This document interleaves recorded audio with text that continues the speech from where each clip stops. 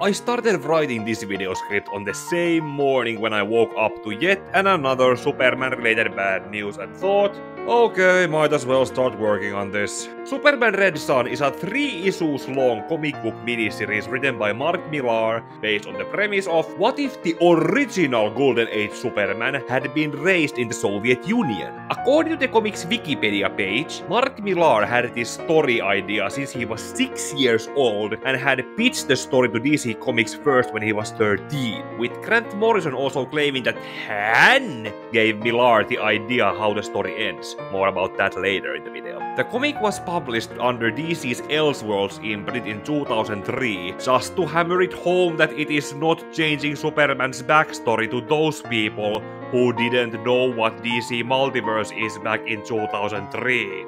And in March 2020, right around the time when that thing I have also caught and survived from struck, Warner Bros. Animation and DC Entertainment adapted it into an 84-minute long animated movie. And back then I had recently graduated from college, moved into my current apartment and was starting out doing YouTube stuff, because I no longer had anything resembling homework to keep me busy when I came home. Because of those early projects I was doing, I somehow ended up ignoring the Superman Red Son movie's release, but some time ago, someone asked or suggested in some of my videos comment to cover it. Or so I think, because going over all the comments that I have gotten, I failed to find out who that someone was. Anyway, like with my previous comic to adaptation video on Juura's contract, I'm going to go over those thank god it's only 3 issues first, and then I'm going to record myself watching the movie to get the footage for editing, and to have something to dump onto my eventual Patreon page, if I ever get around into making one. Enough filler talk, let's just get into this Elseworlds story.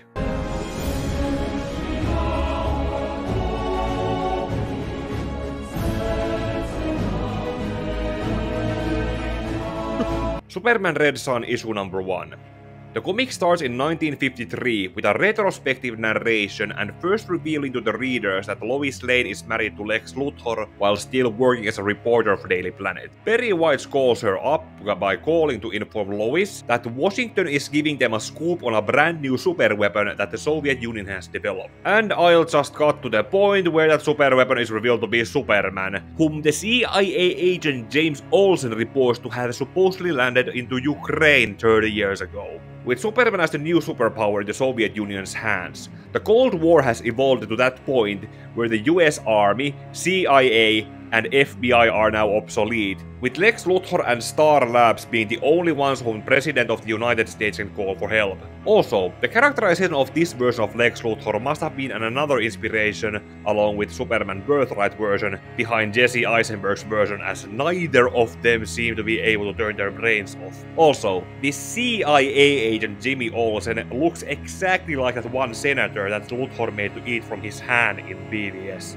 Anyway, while reading the newspaper article on the space race, Luthor gets the bright idea to have the Americans sabotage Sputnik 2 so that it will crash land onto Metropolis. As the internal monologue narration by now has been revealed to belong to Superman, he explains in that narration that, even when he was not raised by the Kents, he still feels that he has to fight for what is right and goes to make sure it lands into the river. He does a messy job of it, in explaining to still having been new to his powers at this point of his life, and ends up causing the globe on top of Daily Planet building to fall, before catching it and letting the Americans to see him as he is, rather than as he has been told to be. Superman also comes face to face with Lois as he catches the bronze globe, but whatever sexual tension there could have been can't happen because she is a married woman now. Regardless, Superman's actions in America left his biological material into the wreckage of Sputnik 2, and Luthor uses that to create Bizarro.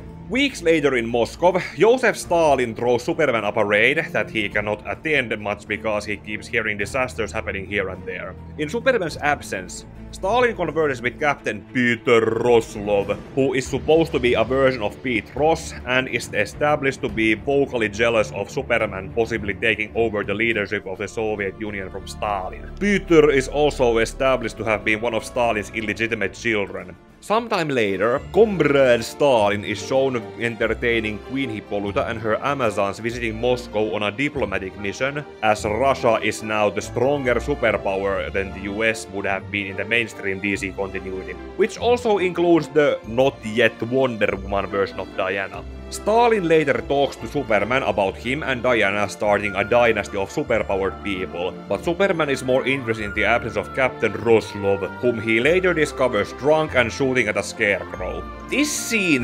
temporarily eases the tension Roslov and Superman have as rivals in becoming the leader of the Soviet Union, as Roslov, while drunk, unloads his insecurities in feeling inadequate as Stalin's bodyguard when Superman exists. Superman responds to this by telling Roslov that he didn't get his powers until he was 12, and Roslov then confesses to having killed political dissidents spreading anti-Superman leaflets, with the look in their surviving son's eyes still haunting him, and that unnamed boy is then foreshadowed to grow up to become Batman. Then Roslov tries to shoot himself, but Superman stops him, which causes Roslov to confess something that Superman won't stay to listen, because he hears that Stalin has been poisoned with cyanide.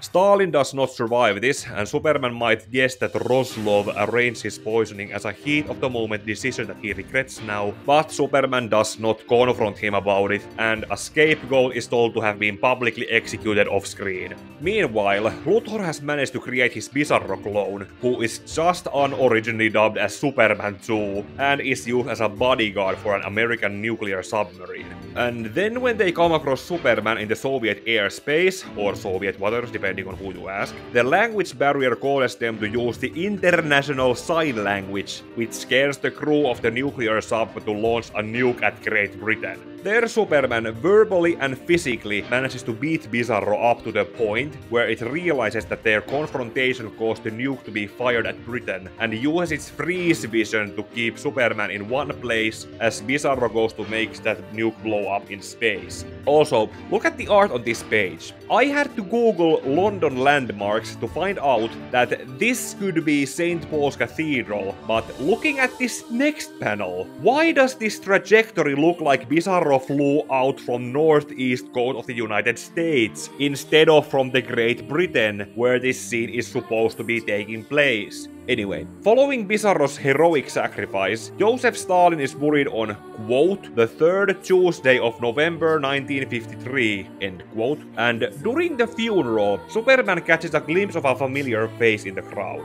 After the funeral, Superman and Peter Roslov speak at Stalin's monument about the future of the Soviet Union and how Superman does not wish to become a public servant, but rather stay as a worker helping the common man. And meanwhile in the US, Lex Luthor resigns from the Star Labs and calls Lois that they are now officially in what might as well be called a paper marriage, as Bizarro's failure made him decide to dedicate the rest of his life in fighting Superman, and because he lost to Bizarro in a chess match. That is why he killed the research team, so no one will ever know besides himself and Lois. This issue of the story then ends when Superman finds his childhood friend Lana Lazarenko in a line for destitute homeless people begging for scraps. This chance encounter then makes him change his mind about taking over the leadership of the Soviet Union in making it a better place for people like her and the others with her.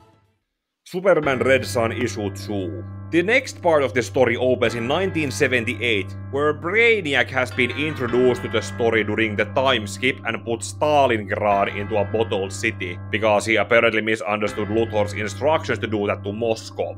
In retaliation, Superman captures Brainiac from his ship to ultimately fail to find a way to restore Stalingrad from Brainiac's database, which Luthor then takes as a chance to rub onto Superman's face. In Moscow, Lana is revealed to have been given a job as a tour guide in the museum, showcasing Superman's trophies made from his mainstream enemies that in this story have been turned into weapons that Luthor had created as attempts to kill Superman. Lana also provides alternate history exposition on how Superman's Soviet Union has spread across the world to be in every other country's ally by the extension of the Warsaw Pact. Discluded from that are Chile and the United States, which are told to be on the verge of collapse. At the price of independence individual liberties, where dissidents opposing this are turned into Superman robots with brain surgery. This brings our attention to the civilian-clothed Batman hiding among the museum tour, and whom I am not going to bother calling Bruce Wayne. Why? Because we got his backstory in the previous issue, and there he was just a child of a Russian activists who were executed by Peter Roslov for being anti-Superman, and not as a member of a Russian version of the House of Wayne. Anyway, Comrade Batman goes to a bar to establish himself an alibi, while passively warning the patrons not to repeat mistakes that led to his parents' execution, and then goes to pull the opening of V for Vendetta. By that I mean, he changes into his work clothes and announces that he has added the Superman Museum as a part of tonight's firework display. Comrade Batman also identifies himself as a terrorist by saying that the museum staff and the guests can oppose him by staying inside the museum as it blows up, or vacate the premises before everything goes boom. Following that, Comrade Batman is pursued by the KGB, while Superman's past tense narration speculates that he could have been anyone from all the people who didn't like living under Superman's Big Brother rule. And ultimately, Comrade Batman is able to slip into the shadows by making the KGB only capture a puppet in his clothing. Peter Roslov, who has by now become the head of the KGB, comes to demand Superman to use his powers to hunt Comrade Batman down, but Superman essentially tells Peter that he won't begin to hunt Comrade Batman down, only for him to be executed. Probably because Comrade Batman has shown that he gives the Russian people a chance to survive his attacks without directly trying to spread fear by discriminately killing them, so Superman lets him be for now unless he goes too far. Or that is how I understand it. Later, Superman is shown working with Wonder Woman in rescuing workers on an oil tanker, and Wonder Woman reveals that in this alternate history, it was Richard Nixon who was assassinated in 1963, with John F. Kennedy still alive as the acting president of the United States, and he is doing a disgustingly poor job at it. Also, this version of Wonder Woman works as a precursor to the Injustice Wonder Woman by being secretly in love with Superman, who has comrade zoned her. In the United States at the Daily Planet, Perry White's retirement party is cameoed by Oliver Queen, Barry Allen, and Iris West, while Lois inherits the position of the editor-in-chief. All the while she is also in a loveless marriage with Lex Luthor, who acknowledges his wife just enough to tell her that James Olsen will be the next head of the CIA, and that the alien that supposedly crash-landed into Roswell, New Mexico in real life is Green Lantern Abin Sur. And this scene ends by having Lois straight up tell Lex that she is tired of their marriage being like this, to which Lex responds by sarcastically asking why are they still married if she thinks so. Then, while Superman and Wonder Woman's working relationship is given more substance on one page, Comrade Batman is shown capturing Peter Roslov into his Russian Batcave. He does this because Roslov had sent rumors go on the streets that he wants to speak with Comrade Batman, and here Peter shows his true colors. As he is not happy with how Superman ended up taking over running the Soviet Union, Peter has communicated with Luthor in the West, and they have discovered what may be Superman's weakness. Spoilers, it's not kryptonite. They want Comrade Batman to be the one to use this weakness against Superman and kill him so Peter can take his place. Comrade Batman is naturally not happy with the idea, as he remembers Peter Roslov as the man who killed his parents, but ultimately he agrees to the mission in seeing him as a lesser and easier evil to go after once Superman is dead. After that, Comrade Batman goes to rescue a Western scientist named Ray Palmer from being turned into a Superman robot, and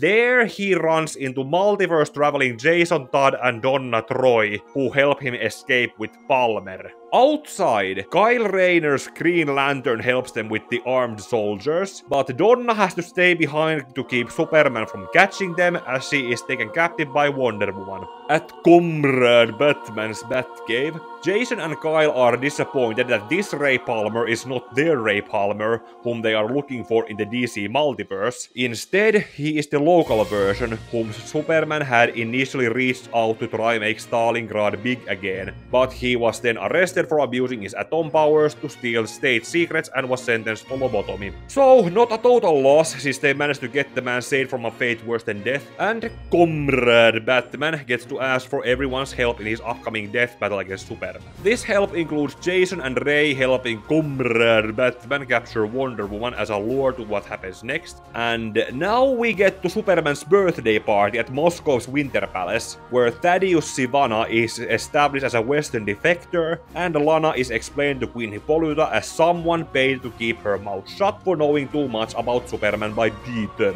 There, Superman notices Diana's absence before his birthday fireworks end up making a bat signal on the sky, and Superman eventually hears Diana's voice calling to him from an abandoned detention camp in Siberia. And while Superman charges to reach Siberia in a 10-second time limit he is given, Jason and Kyle rescue Donna from the reprogrammed Brainiac guarding her. At Siberia, Comrade Batman, using Wonder Woman tied to her own lasso, lures Superman into a position where he activates the red sunlight lamp that causes Superman's powers to essentially be switched off to give us an obligatory Batman vs Superman fight, during which Comrade Batman roasts Superman on where the red sunlight idea came from and how instead of killing him, Comrade Batman is going to throw Superman, now rendered powerless, into a cell under the Siberian detention camps to live as so many others Comrade Batman has known and lost. Superman still tries to fight back but is not strong enough under the red sunlight and is eventually thrown into the underground cell, which is stocked with enough food, water and other essentials to make it, quote, more humane, unquote, for Superman than for the previous prisoners of the camp. Then we get something strange I don't know how to describe. Superman is somehow able to communicate with Wonder Woman. Never mind. According to a quick Wikipedia search, the then recent post-crisis Wonder Woman, on whom this version of Wonder Woman is clearly based on, did indeed have a version of a super hearing, and that is how she is able to hear what Superman asks of her. So, Superman asks that Wonder Woman breaks herself free from her own lasso, no matter how painful it might be, and destroy the generators powering the red sunlight lamps. Diana has to struggle after Superman implores to their friendship and everything they have built together, until she breaks free and destroys the generators despite Comrade Batman begging her not to. And so Superman is freed from his cell, with his powers back so that even Kyle's Green Lantern ring can't restrain him, with the lost Comrade Batman being told that after being lobotomized, he will be put to work in a bank in Moscow. Comrade Batman, however, chooses to martyr himself with the bomb he had Ray Palmer as Atom put into his body. And as his final stand before blowing himself up, Comrade Batman let Superman know that it was Peter Roslov who betrayed Superman for him.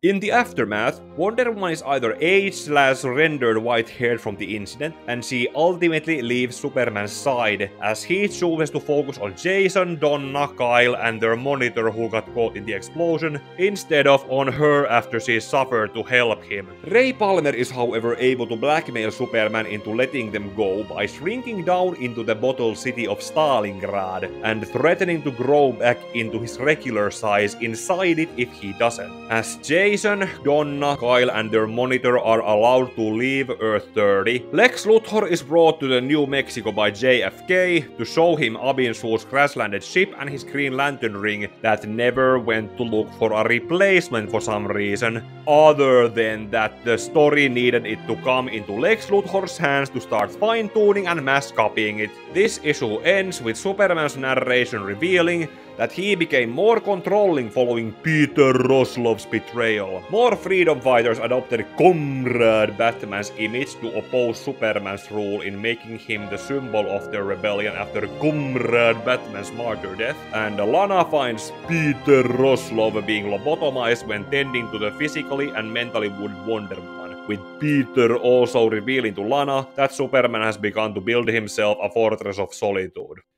Superman Red Sun issue number 3. The third and final issue opens in the year 2000, when the entire world has been reverted into communism, where every adult has a job, every child has a hobby, everyone sleeps 8 hours a day, and even the weather is controlled by Brainiac. In Superman's mountain fortress, we see what became of those Batman-inspired freedom fighters cleaning up the place, as Brainiac reports to Superman that their rule over Earth, among other things, has increased the life expectancy to 112 years, suicide rates are down, and birth rates are on the rise, while Lex Luthor has not bothered to call out how this can lead to overpopulation problems, because the United States is a war zone at the brink of starvation that Superman is just going to allow to die out, because Lex Luthor is busy working his way into becoming the president of the United States while rebuilding it from its ashes. Not out of the kindness of his heart, but just to spite Superman, while to Lois's sorrow, that also includes the demolition of the old Daily Planet building to have something else built on its place.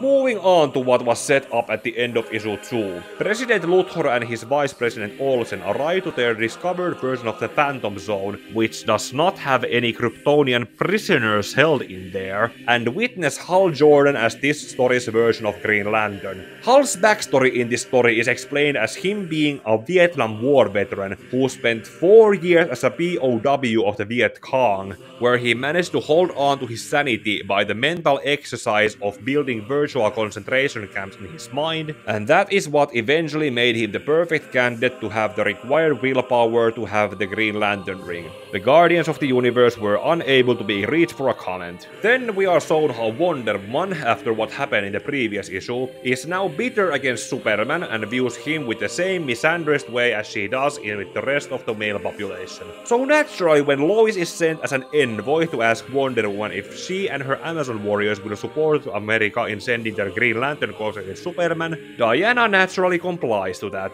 Before this attack happens, Superman has been distracted by dealing with a normal-sized bug that somehow made its way into Stalingrad, and scolding Brainiac for having made its citizens live in a bottled city. Brainiac, however, moves that conversation into the possibility of America attacking them soon, and how they could have avoided it if Superman had simply made them comply by force. And then Luthor just casually walks into the room, having somehow managed to bypass all the fortress's defenses. As they speak, Hal Jordan rallies the Green Lantern Marine Corps, which along with the Amazon army, Luthor deems as surplus, with his own mind being his most dangerous weapon against Superman, and Brainiac seems to take that literally, as he then restrains Luthor and imprisons him inside his mainframe, as Brainiac's 12th level intellect has calculated that, quote, Luthor could have talked Superman into suicide in 14 minutes, end quote. And letting Superman know that the Green Lantern Corps are approaching, Superman tells Brainiac to prepare for a full-scale assault on the US West Coast while he goes through the Green Lanterns and they can convert at Washington to seize the White House together.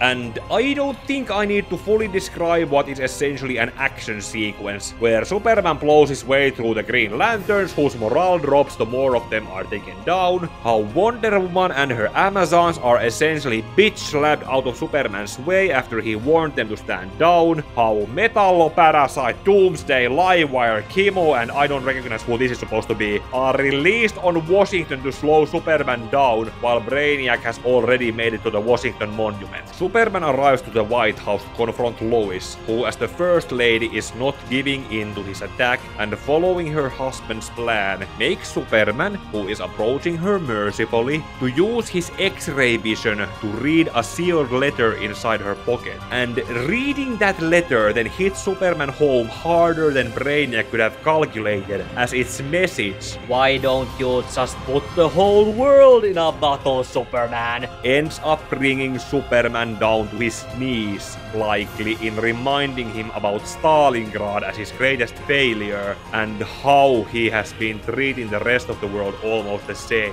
Brainiac reminding Superman of his presence causes Superman pretty much to say all that out loud, in recognizing himself as just as bad as Brainiac before he was reprogrammed to serve Superman. Brainiac, however, is not easily convinced to stand down, and fights back in revealing that he was never reprogrammed, but rather played along to manipulate Superman to really be under his control.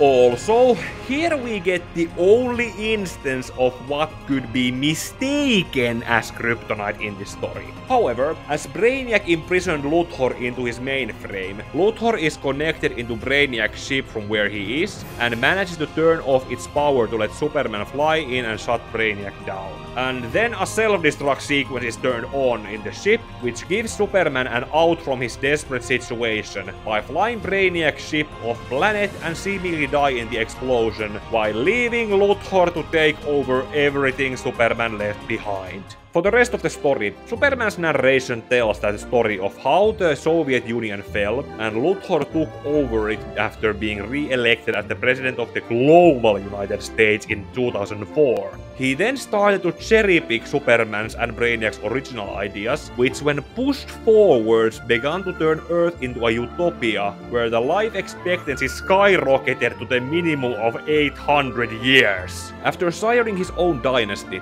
Luthor died at the cusp of the 4th millennium, and he was buried into Luxor City, formerly known as Metropolis. There the elderly Superman is revealed to have been survived to fake his death to be able to live among the humans, in a Clark Kent resembling identity, and an elderly Lois almost recognizing him. But the story does not end here, as here is the part where Grant Morrison supposedly gave Mark Millar the idea how to do the ending. Based on this letter that Jerry Siegel had originally sent to Russell Keaton in 1934, a prototype version of Superman's origin would have gone like it did here at the end of Superman Red Sun. In the far future where our yellow sun has turned into a red giant, Lex Luthor's legacy had the humanity evolve into the most advanced species in the universe, and the Luthor lineage has led to the latest descendant to be a scientist named Jor-El. And as we know from the scientific prediction of our sun turning into a red giant far in the future, Earth will eventually be swallowed into it after Mercury and Venus. Which Jor-El wants to save his young son Kal-El from by sending him on a rocket to the past to stop this grim future from happening. Unfortunately, the rocket/time machine, when arriving to the past of 1938, ends up landing into the rural Ukraine, so close in the causal loop of predestinational paradox that led it to being sent to the past in the first place. Okay, let's start with me telling you about one of DC's most critically panned story events known as Countdown to Final Crisis, tie-in series called Countdown Presents Search for Ray Palmer. That series was about Jason Todd, Donna Troy, and Kyle Rayner's Green Lantern searching for Ray Palmer's Atom, who had gone missing after Identity Crisis, from all the random 52 parallel Earths in the DC multiverse as it was at the time. Countdown in general designated Superman Red Sun to take place on Earth 30, and so Jason, Donna, Kyle, and a Monitor being their designated driver, ended up visiting there along with other Elseworlds story worlds. The events of that tie-in issue were not written by Mark Millar, and so they are not in all likeliness part of the original story. But that didn't stop Alan Burnett, who did write this issue, to acknowledge certain gaps in the narrative of the original story, and manage to fit what happens in this tie-in issue into those gaps. Feel free to ignore it as canon, or take it as answering to certain questions, such as how did the under-budgeted comrade Batman, who didn't have Bruce Wayne's pre-Joker War fortune to fund his operations, manage to capture Wonder Woman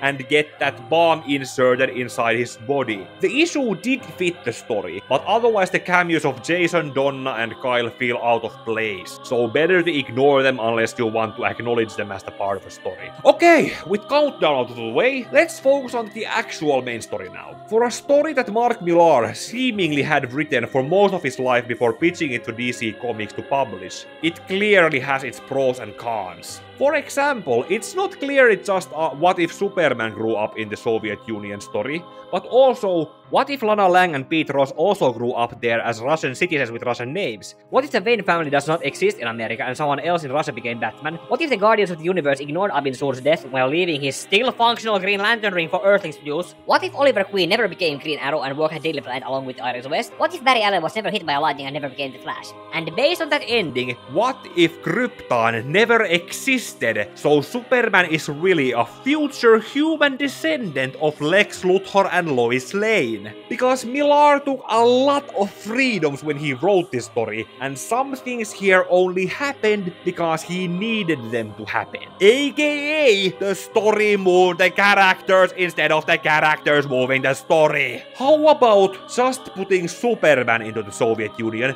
and keep Batman, Lana Lang and Pete Ross in the United States with the other DC characters, like Lex Luthor, Lois Lane, while also keeping Jimmy Olsen as a photographer. Also, what kept the other heroes besides Wonder Woman, the Atom and Green Lantern from becoming a thing? Now, is there anything positive for me to talk about and not nitpick out of this critically acclaimed Eisner Award nominated Superman comic? Well, the art by Dave Johnson, Andrew Robinson, Walden Wong and Gillian Plunkett served as good visuals in telling the story and setting up a tone in all three eras of the three issues. Also, the revelation of Superman not actually being a Kryptonian was somewhat well foreshadowed by not having the symbol of the House of El make any appearances, how the bottle city of Kandor was substituted for Stalingrad with Russian citizens instead of Kryptonians, how Brainiac never made any references to Kryptonian civilization in his database, or even called Superman a Kryptonian, or how Kryptonite was never brought up as a way to take Superman out. But that still didn't stop Millar from letting the word Kryptonian slip into the dialogue in issue 3, from Lex Luthor of all people.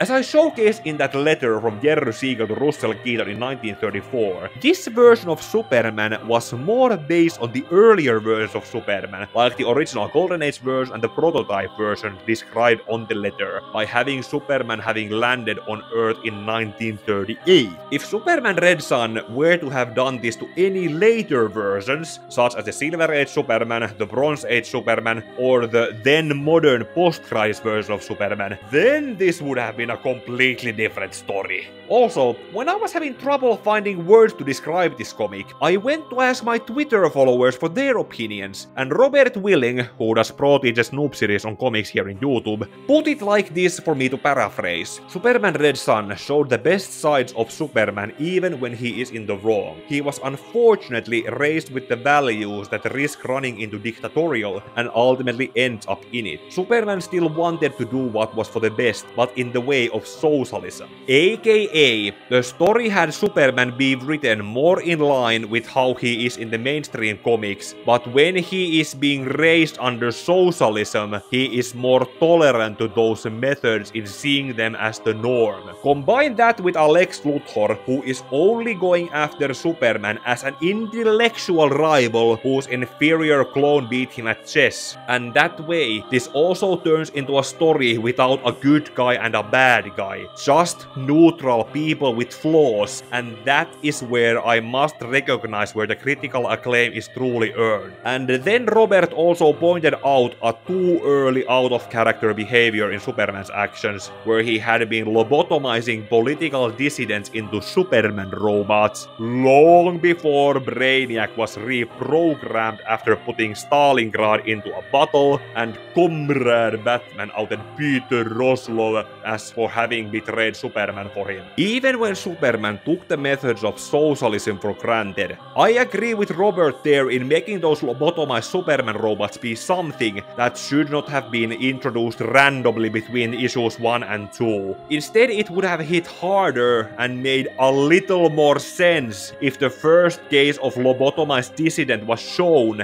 and what caused Superman to start using that form of punishment in the first place. And now I think it's the time we moved on to the animated adaptation.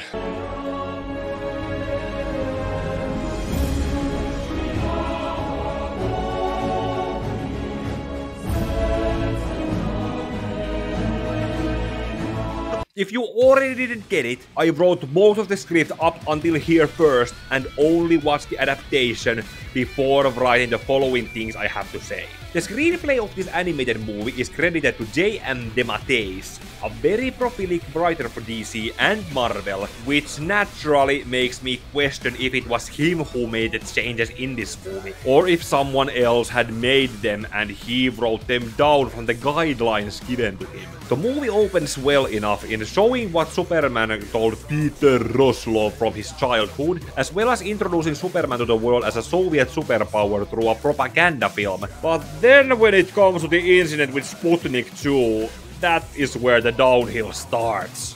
Instead of having the bronze globe of the Daily Planet fall off as collateral damage for Superman to catch and let his actions speak for themselves, he instead decides to speak to the onlookers, include Lois, and that leads to a later interview session. And this interview session tries to substitute for the conversation Superman had with Peter Roslow, whose absence in this story makes Superman look worse instead of neutral. The interview with Lois leads to Superman discovering a lead-shielded gulag from a dossier her husband Lex Luthor told her to give to him, and there he finds Lana among the political prisoners, because she knew Superman as a child. And then she dies when freed along with everyone, which leads to Superman avenging her death by killing Stalin before taking over the leadership of the Soviet Union.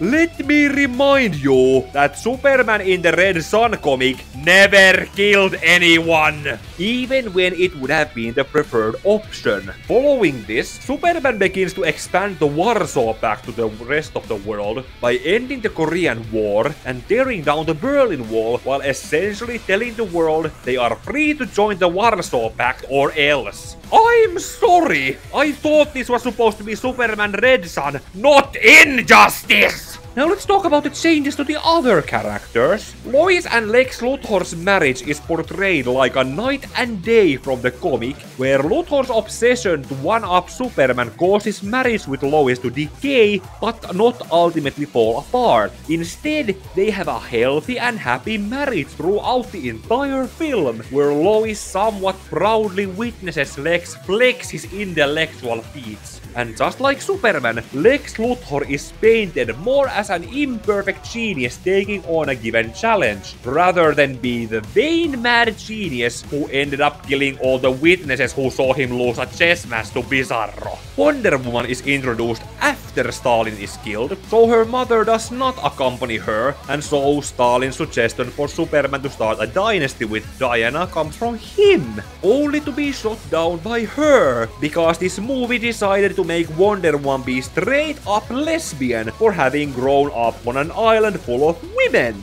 If you ask me, it would have made more sense to have Diana become a lesbian after Comrade Batman had used her as a hostage to lure Superman into a trap and her hair turned white, along with her heart breaking over Superman not caring about what happened to her. And then it is here during this event when Bizarro, who is given a more original name in Superior Man, directly attacks Moscow in a fashion that should have been taken as a declaration of war between the United States and the Soviet Union. Bizarro also has a stereotypically sad death in being overcharged with powers while seemingly being remote controlled by Luthor, instead of in stopping a wayward missile in foreshadowing Superman's would-be death in the future. Then when we jump into the events of the second issue, Brainiac is shown how he takes Stalingrad and puts it into a miniaturized form inside a bottle before Superman defeats and reprograms him. The Warsaw Pact has been used to make every other nation an ally to the Soviet Union by force, and Comrade Batman has only 2 appearances to appear in as a rushed excuse to make Wonder Woman end her comradeship with Superman. In the first one, he doesn't give the Superman Museum staff and guests a chance to evacuate before blowing it up, and the second one is rushed into as the movie didn't include Peter Roslow as a contact between him and the West to get the red sunlight lamps. So the movie just expects the viewers to accept that Comrade Batman just got his hands onto them somehow, and managed to get Wonder Woman captured as his lure. And Wonder Woman herself is flanderized to essentially be a parody of what she stands for, by being such a developing misandrist that I'm surprised she even bothered to care about a lobotomized male dissident. If it was a female one, I would understand better with this characterization. And then we reach the aftermath of the shallow Superman vs Comrade Batman fight. Since the movie didn't have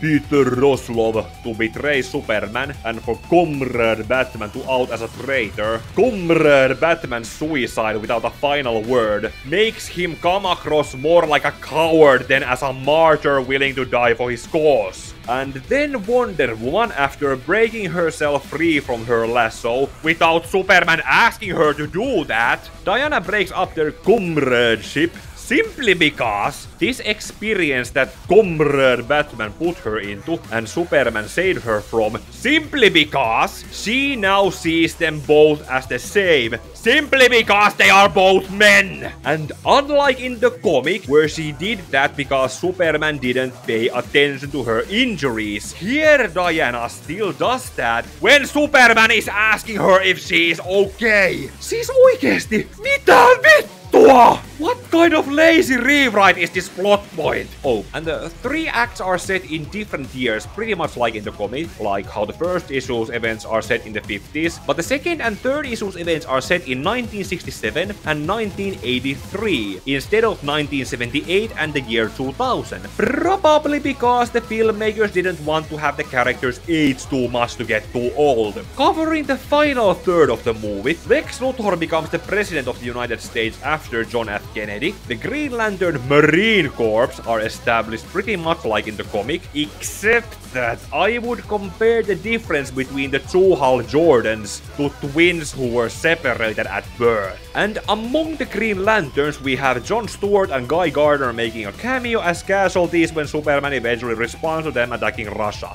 Wonder Woman makes a pointless final appearance in her final misandrist form to cry about how she hates men now, instead of backing up the US after Lois asked her as the First Lady. And since Stalingrad had only one token appearance, Superman is eventually stopped at the White House lawn when Lois shows up before him carrying the bottled city, which essentially ends up taking away from the defeat Superman got from Luthor's "Pen is mightier than a sword" attack in the comic, in symbolizing how he is ruling over the humanity while also following it with another "the story moves the characters" instead of the characters moving the story change. Just the way you wanted it.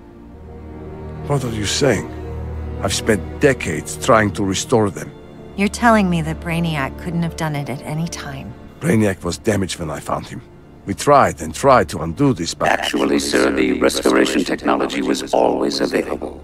Superman is told that Brainiac could have supposedly always restored Stalingrad, but didn't because Superman never asked him to. Which on itself is complete bullshit, as the comic had Superman go over Brainiac's database and subroutines and found no way to do it, while Luthor also hypothesized that Brainiac wouldn't even have one because why the hell would he? Brainiac collects data and has bottled cities as samples that he naturally wouldn't need to restore back to their original sizes. That would be counterproductive to his prime directive as a collector of worlds. Finally, Superman has to fight Brainiac with Luthor fighting alongside with him, in what, by the way, is the only time the two interact in the movie. And then Superman gets the same out he did in the comic by flying Brainiac's self-destructing ship into space.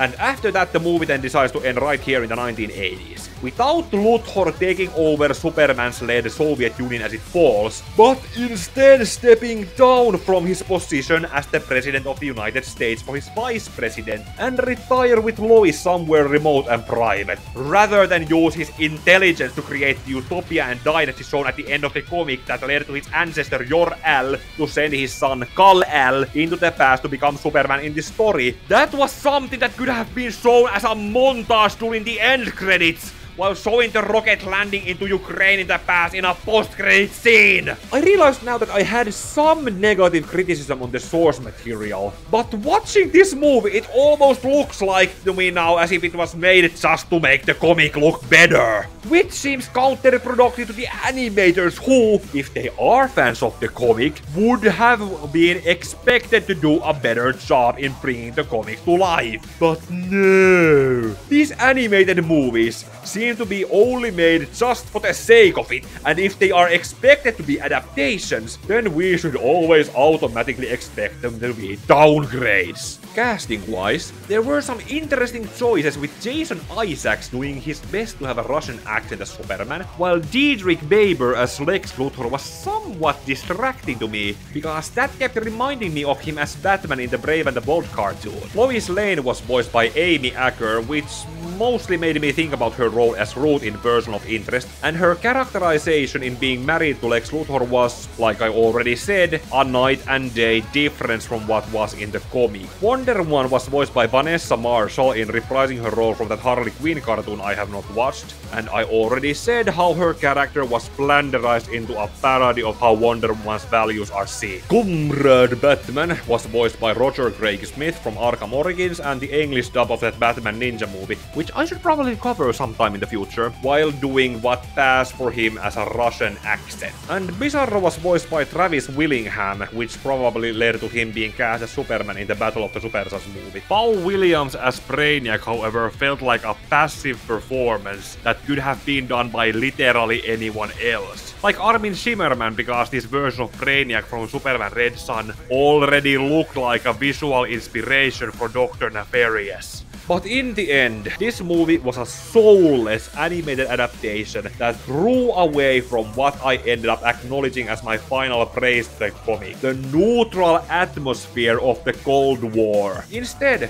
this was a stereotypical America good, Russia bad kind of movie that made the Russian Superman an accidental bad guy and American Lex Luthor the imperfect good guy. As if to simplify it to children as a propaganda piece, of which I can't believe there are people praising it as a good Superman movie. It is not even a good movie on its own without the comic being compared into it, and it only ends up making everyone look bad by trying to make some of them look good. Wise words. Human nature or man's nature? Did I say 10 minutes? I meant 10 seconds. Men.